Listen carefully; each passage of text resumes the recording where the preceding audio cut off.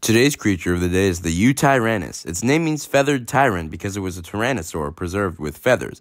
This makes it the largest dinosaur confirmed to have feathers, and it was big at 9 meters or 30 feet long, and weighing 1,500 kilograms or 1.5 tons. It lived in what is now China during the early Cretaceous, approximately 125 million years ago. Its feathers kept it warm in a cool climate. It was an early member of the tyrannosaur family, and it had 3 fingers instead of the 2 that its ancestors would have, along with a display crest on its snout.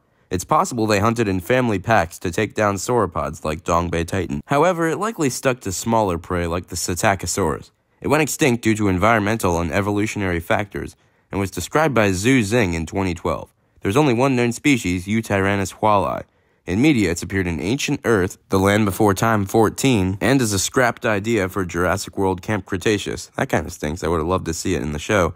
In video games, it's appeared in Jurassic World Evolution 2, Jurassic Park Builder, Jurassic World the Game, Jurassic World Alive, Ark Survival Evolved, Prehistoric Kingdom, and Fossil Fighters Frontier. Oh, yeah, and Path of Titans. Well, that's an early tyrannosaur that managed to be so majestic, yet so terrifying at the same time. Be sure to like, subscribe, and comment what other creatures I should talk about.